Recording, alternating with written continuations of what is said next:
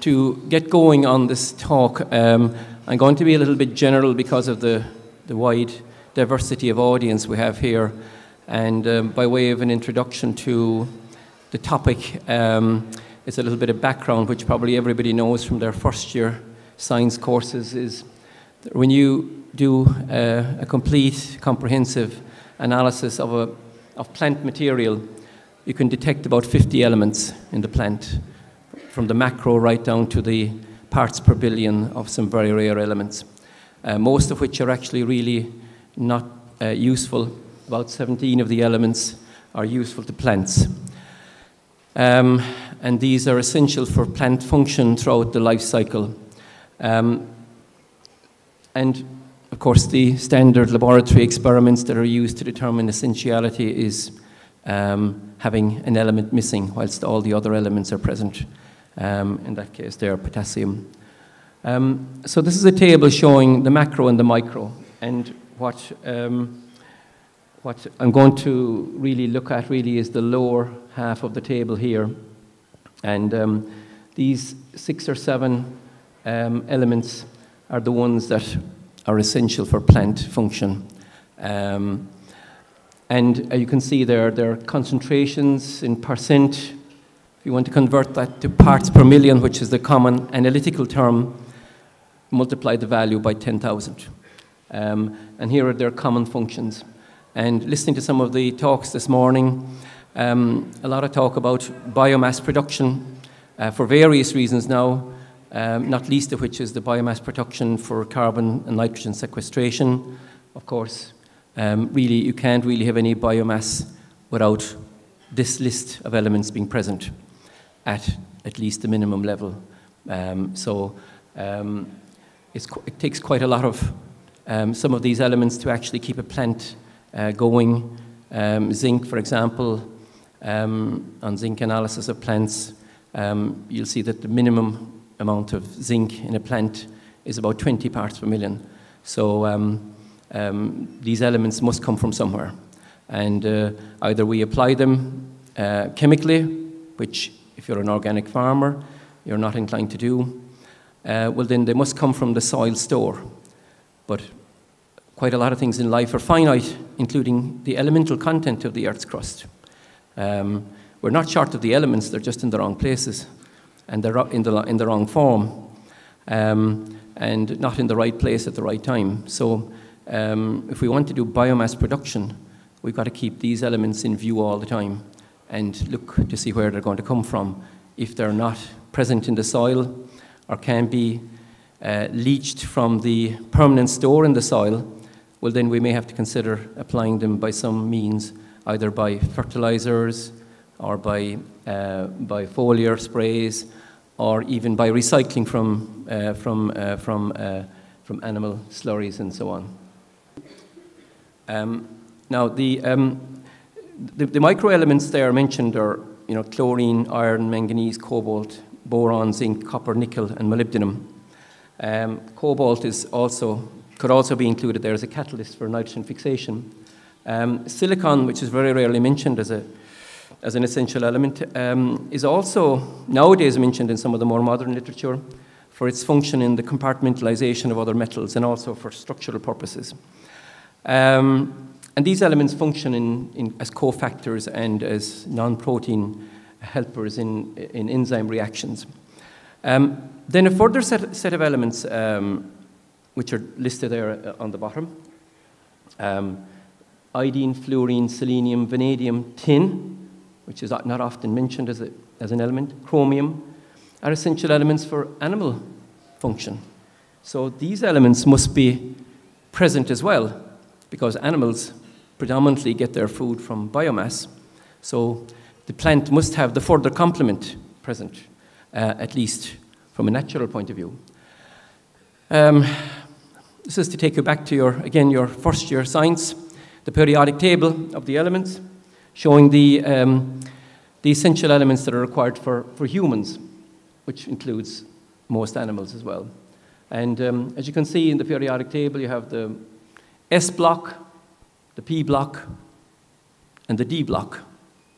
This may be new to some people, but most people from first-year science will know a little bit about the periodic table. The reason it's up here is that it shows that these elements, because they come from different parts of the periodic table and all the chemistries are different, well, then the elements are going to be different in terms of their chemical properties when they're present in soil or in geology. So, for example, something like phosphorus, it's a P block element. It's likely to be present as an oxide. So therefore, we have phosphate.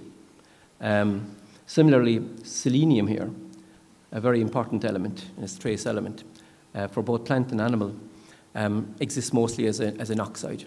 And it will exist, therefore, as an anion, because the selenium oxide is an anion. Whereas, on the other hand, some of the other elements here can quite happily, well, these particularly, can exist only as cations. And these similarly can exist as both cations and anions. But the purpose of the table is to show that the very, very diverse chemistry of these elements in the soil, notice that they're all coming from the top of the table as opposed to the bottom of the table. At the bottom of the table, these lower ones here are really only present in parts per billion in the geology of the world, consequent on the theory of the Big Bang and so on. So there's another list of the elements, which I can pass over now because you've seen them. And, but there's one element there which I didn't really mention too much, which comes up now and again, is not shaded, is actually boron. Now, boron is not listed as an essential element, but it has some important functions, and some research study shows that it's a very good anti-cancer agent. A study in America found that when levels of boron are quite high, it decreases the incidence of prostate cancer, which is getting very common, by about 35%. But that may not mean that it's an essential element. However, it's often recognized as an essential element. This particular slide here is just giving a general view of some deficiencies in metals that occur. Iron is the most efficient element in the world. But not so much because it's deficient because of lack of uptake. It's deficient for other reasons as well. Is that diversity of food in certain parts of the world, especially in the African countries, has led to very, very large deficiencies of iron there. But also because of some plants don't really take up iron very well, particularly rice species are very, very poor in iron content. Iodine is also a very deficient element. About 1 billion people in the world are deficient in iodine at any one time. Copper and zinc are also likely to be deficient in manganese, as you see they're deficient in most forages in Australia. And other studies also across Europe show deficiencies of these elements quite a lot. And you see there the last one, where in Sweden, where the level of chromium in grain has dropped drastically over 30-year period. Now, the seven elements that are needed for animal function are mentioned there, and it's generally assumed, maybe erroneously, that the content of a plant is going to be digested and absorbed completely by the animal. But some studies, an in vitro study, which is this one here, demonstrates, I think if I can see it properly, just with my glasses on because, oh sorry, I'm in the wrong slide there for talking about that one. But the question really is the plant the best place to find the element, or is it in the soil itself? So, for example, in the case of iodine, you can find lots of iodine in soil if you do a total iodine analysis. But in the plant analysis, which is the most recommended way to look for iodine, the level is quite low, 0.03 to 0.35 parts per million. Sometimes that can be difficult to detect, this level here. But measuring in the soil at these levels is okay because you're measuring the total iodine content, but the problem is only a fraction of that is actually absorbed by the plant. And you need to be able to determine the bioavailable amount. So that is why in some cases plant analysis is recommendable. Going back to a point I was trying to make there previously about the gastrointestinal absorption, we're inclined to assume that if it's in the plant, it will be in the animal. But in actual fact, some studies, in this one here, an in vitro study, has shown clearly that in the case of copper, the different plant species absorb differently in vitro circumstances. And therefore, it can't be really assumed that all of the element will actually assimilate into the bloodstream from the actual gut. 24% there in the case of spinach in one particular case. So that assumption can't be really made in any case. When we're doing analysis, we use these extractants.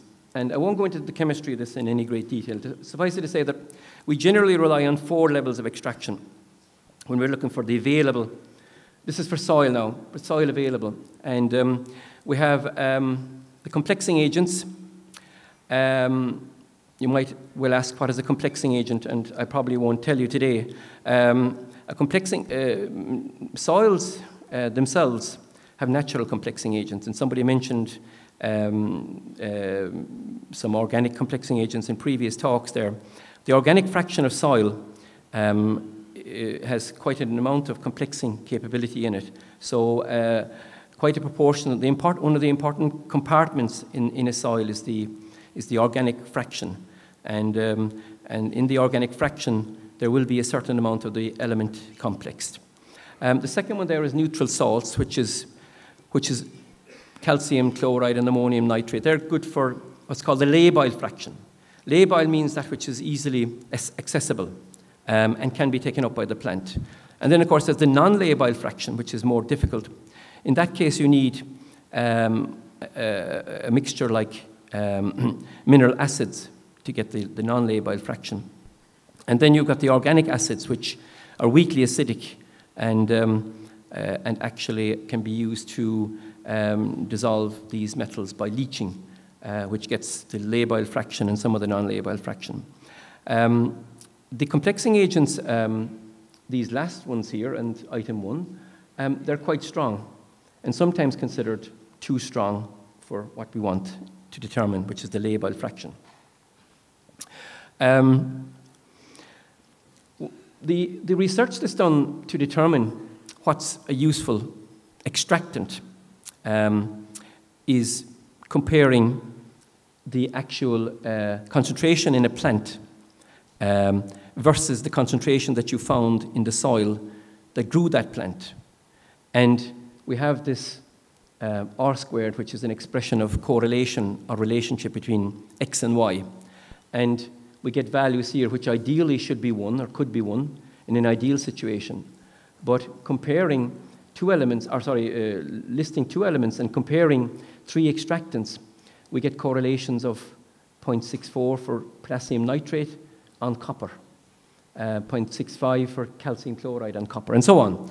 And if you get a correlation which is obviously positive, number 1, and 2, which is greater than 0.6, well, that's a reasonable correlation. So you can say that this extractant, potassium nitrate, is a good mechanism of actually catching the element.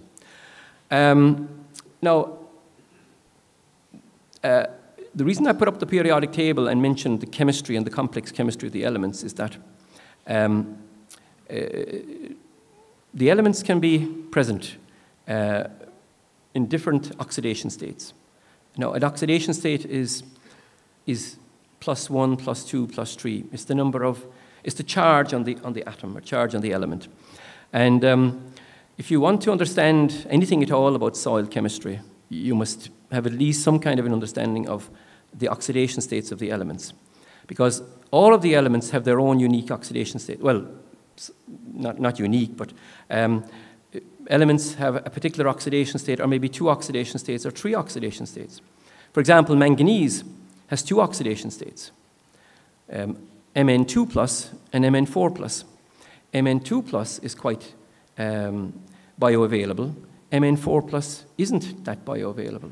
And the same is true for most other elements. They all have an available oxidation state and a non-available or less available oxidation state.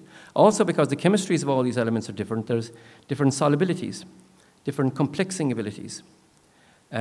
So all of these factors come into play in understanding bioavailability. And that is why the phenomenon of multivariate analysis comes into play when you're trying to understand how much of the element will get into the plant.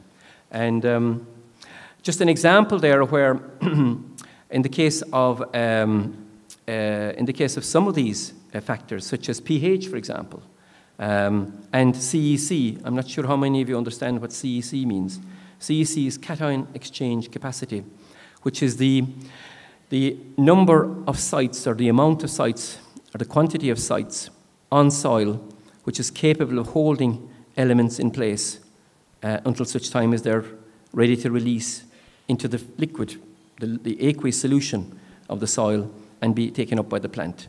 Because it's only via the aqueous solution that the element can be taken up by the plant. It won't be taken up from the solid state or any other state other than the free solution state. And that's why the element must come from the solid state into the liquid state and then be taken up by the plant. But the CEC and other factors dictate how much of this element becomes available. And that's where multivariate analysis comes in. So for example, calcium chloride was used as an extractant for a list of elements there, copper and zinc, cadmium and lead. And the correlation between that and the plant value was 0.54 to 0.69, which is reasonably okay. However, when pH, organic matter, CEC, three really important factors which come up time and time again were included, the correlation coefficient increased significantly, which proves that, or shows that, or indicates that the use of multivariate factors, or multivariate correlation or regression, is a very useful tool in trying to assess the true value of bioavailability. A very big study, actually, a Dutch study, which was mentioned there in the last paragraph, says that, or shows that, and produces a lot of correlation data for a number of elements to include the multivariate parameters, which are also characteristics of the soil and the element. Sulfate, carbonate, hydroxide. These are the anion parts of the element. Soil texture and the clay content, of course, which keeps coming up time and time again. There are a lot of advanced techniques now which are used to determine bioavailability. We're not short of techniques. We're short of people and time to do research and money. Isotope dilution mass spectrometry has been around for a long time, and it's very helpful because what it does is that if you get an isotope, an element like cobalt or nickel, for example, nickel has a couple of isotopes. Isotopes are elements with different atomic weights. And so if you can take nickel and produce a certain proportion of the element and its isotope, and spike a fertilizer or spike the soil or whatever, and leave it to its natural devices for maybe a period of time, a set period of time, maybe 6 months, a year, 2 years, 3 years, the isotope and the element and its isotope will distribute itself amongst the compartments of the soil and the plant. And then by sampling the soil and the plant after a period of time, maybe a couple of growing seasons, doing the isotope analysis, the element and its isotope, you can tell effectively where the element has been in its cycling within the soil and within the plant. A very good technique, very expensive. Used a lot for environmental analysis. The second one there are many techniques, I just mentioned two, is this one, diffuse gradient in thin films. This is effectively creating little membranes which are very, very similar to semi-permeable membranes of the root itself. And from those you can actually determine the fluxes of the element from the liquid state into the plant, the solution state into the plant. And this is used quite successfully. And as you can see that the diagram on the right, or sorry, the diagram on your left, showing cadmium and copper. And you can see the flux. The flux is the number of picograms. If you know what a picogram is, it's 10 to the minus 9 of a gram or sorry, 10 to the minus 12 of a gram. A nanogram is 10 to the minus 9, a picogram is 10 to the minus 12. So the flux is going on at all the time from the from the liquid state or the solution state into the plant, are really in the 10 to the minus 12 of a gram per second, per centimeter square per second. That's how the flux is measured. So it's really, really very small. But because it goes on over months at a time or maybe years at a time, the value accumulates. Now, this diagram here is just one example of how, for example, moisture content can determine an increasing flux for both of those two elements into the plant. I'm going to skip through a few slides here very quickly because they relate to analytical science, which is really coming up to analytical science, which is really not really directly relevant to what you're thinking about today. But there are lots of accepted standard methods around the world and in Europe for determining available elements for plants, plant available elements in soil. And I won't list them, they're listed there. And when you send samples to the laboratory, you're really sending them into a place which is full of instrumentation, which are spectrometers mainly. And these spectrometers rely on the discipline of atomic spectroscopy. In other words, nearly everything we know about the world is determined by spectroscopy. Everything we know about the planet Earth and beyond. An awful lot of the information that we get from extraterrestrial particles and so on and so forth is really defined by spectroscopy. And the spectroscopy is based on, again, your first year science, chemistry, orbitals, and excitation. So if you excite an atom for a while, it will eventually deactivate and emit photons of light. And every single element has its own unique fingerprint.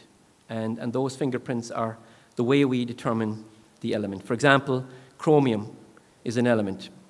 It's got an emission wavelength, or several wavelengths, sometimes up to 100 different distinctive wavelengths. So if we see chromium, if we see light of 3, 5, 7 nanometers, wherever it comes from, whether it comes from a soil particle, or water, or air, or an extraterrestrial particle, we know that's chromium that's out there. So we identify the elements by their spectroscope. An old technique which goes back to the 50s, invented by a guy called Walsh, an Australian, was atomic absorption. This was slow and cumbersome and went through several iterations. It involved a flame and these lamps and so on and so forth. And it's now replaced by a more modern technique, which is, I'll flick onto there, is actually the plasma torch. The plasma torch is this guy here, which works on argon. It operates at 6,500 centigrade, which is a phenomenal temperature, and it atomizes every single thing to single atoms. So it takes all the molecules that are in the soil or soil solution and gets them into atoms. It looks like that when you're looking at it. It's an expensive instrument to run, and therefore making soil analysis expensive. It operates on the principle of spectroscopy, as I said, but you have to have very good gear with it. And this little gadget over here at the end, and all of these diffraction gratings, culminates in this thing here, which is a pixel camera, which is the bit that's inside in most of our cameras, the good cameras, is the thing that picks up all the said wavelengths. And the beauty about this device is that it picks up all of the wavelengths at the same time. So if you have one test tube, you put it to the instrument, it sucks up the liquid, next thing you see all the elements together, which is great. And therefore, you see a picture like this, where each of the elements is shown with its own spectrum and what's called calibration graph. And that's very neat. So it allows us to do an awful lot of work very, very quickly, which means that we should be doing an awful lot more of this work, which we're not, of course. And that's the pity, because I know you'll be asking me, is my soil deficient in zinc? And I'd say yes, if you've measured it. But if you haven't, you won't know. And only a very, very small proportion of the soils in Ireland are assessed every year for zinc, unfortunately. Lots of assessment for potassium and for phosphorus, but only 1 in every 20 is assessed for zinc, or less even at times. Oh, yeah, okay. So moving very quickly, this device here, the ICP-MS, is the one that's used for measurement. And I'll skip through a few slides there, but one thing here very quickly in passing is that the great thing about it is that it gives you isotopes. as we mentioned earlier, isotope dilution mass spectrometry, if you can see isotopes, it does a few things for you, but one of the things it does for us in the laboratory is says, if you see the isotopes of that element, which is cadmium, I think, I'm not too sure there, you know 101% that that is the element. It's a surefire way of knowing what you got. This is just, this is from Chagas data, and these are the quantities of the elements that you expect to find in your grass, if grass is what you're interested in.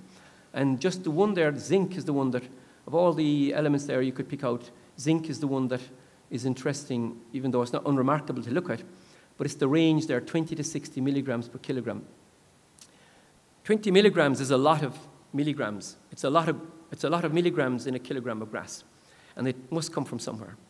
And a lot of soils don't have that amount of zinc in them to actually give to the plant. So therefore, that is why zinc all over the world is deficient almost all the time, and including in humans. If you do your serum zinc today, the chances are that you're deficient in zinc. It's one of the most deficient elements of all of the trace elements that are used by plants or animals.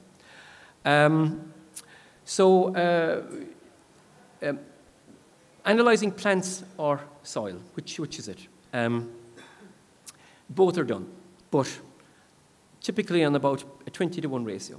For every one plant that's analyzed, for every one plant, there's about 20 soils. The ratio is, it should be a lot more plant, of course, obviously. Plants give a lot more information, but the plant is a bit of a snapshot, whereas the soil is more of an integrated value. Especially if you do the total element content in the soil, it gives you a long-term view of what you got going into the future. The reason we do soil is that it's easier, and you can see there are 200 soil samples on that array there, on that robot.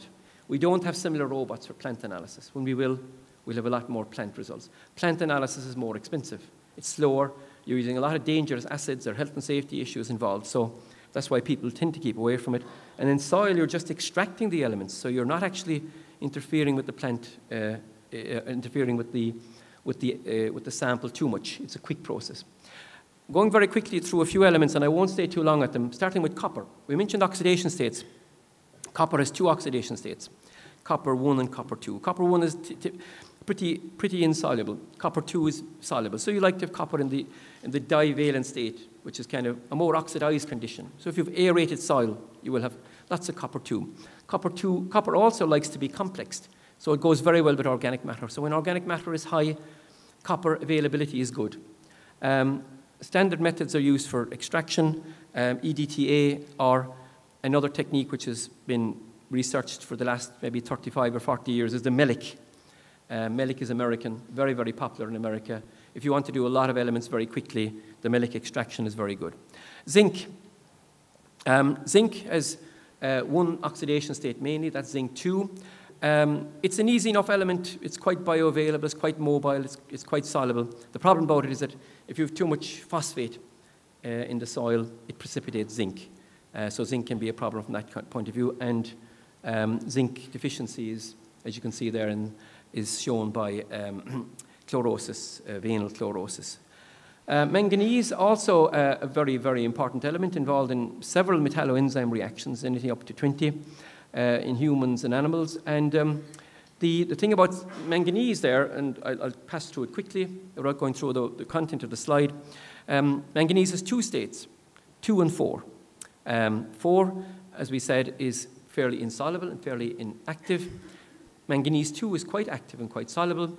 So therefore, when we're testing for manganese, we do what's called easily reducible manganese. So the manganese that can be reduced easily from state 4 to state 2. And that's how manganese is extracted. Again, the EDTA method is used, but MELIC is also a very good technique for measuring manganese. Molybdenum. Molybdenum is also an interesting element in that it actually has soluble states and insoluble states, or less soluble states. So molybdates are quite soluble. Molybdites are not so soluble, so therefore if you have an oxidized condition, you will have molybdates and they're quite soluble. The presence of iron as well also produces a soluble form of molybdenum, because molybdenum and iron are very close to each other in the periodic table, so they help each other out, and therefore they have relationships with each other. An example of a multivariate analysis is shown here in the lower part there, where if you know the pH of the soil, and if you know the iron content of the soil, you can put them into a little equation, and you can get a value for the bioavailable molybdenum, which is much better than the molybdenum result on its own. So having a few other factors into the equation and using these equations, which is quite easy nowadays because the computer does everything for you. Selenium also very, very essential element, and evolved a lot with vitamin E and of course selenites. Selenites and seleniates are both forms of selenium, and again, very pH dependent. High pHs extract selenium, and finding a good method for actually getting selenium is difficult, but we tried out one method based on a number of Chinese studies and other studies in the Asian region where 0.01 molar or 0.1 molar phosphate correlates exceptionally well with plant uptake. So we are using that one, and with David Wallace and the Danube project, EIP project, and we're hoping that we'll be able to correlate those results hopefully sometime in the future with the uptake values. Boron, I won't say much about boron, only to say that it's also it's essential for plants and possibly some use to animals as well. And it's got a pH-dependent solubility. High pHs definitely don't suit boron uptake. So mid pHs suit boron uptake, and hot water extraction is the best choice of method for boron analysis. And I'll move very, very quickly towards the end here, and this is a table that a lot of you have seen many times, and it's the pH range, because pH is almost mentioned with every element there. It has a pH, an optimum pH range, and the reason I'm putting up this is not because it's new information for you, but it's to make the point that we really should have one of these figures for each of the elements, not only for pH, but also for organic matter, for redox potential, for CEC, and for all the other soil properties that go into determining whether an element is bioavailable or not. And that is the matrix that's produced when you do that. So you could take an element and use all of those characteristics. The top characteristics are the characteristics of the element. The y-axis characteristics are the characteristics of the soil, such as texture, structure, CEC, oxidation, reduction potential, and so on and so forth. Drainage even, plant type, and of course, something that probably should be in there as well is the biotic index of the soil as well, because that plays a major part. Okay, just to conclude, plant and animal deficiencies for the elements are well known. Plant uptake is dependent on multiple factors, as we discussed. Soil analysis must reflect availability, obviously. Must differentiate deficiency from toxicity states. A lot of tests that have been devised are used to determine toxicity of the elements, such as toxicity of molybdenum and so on, and selenium even. But down at the lower end, we need to be more sensitive. Neutral salts are very, very good and probably a little bit overlooked for determining bioavailability. And finally, a multi-extractant like melic is very useful. And then lastly, multivariate analysis has to appear more and more in soil testing to give you a more precise picture of bioavailability. Thank you.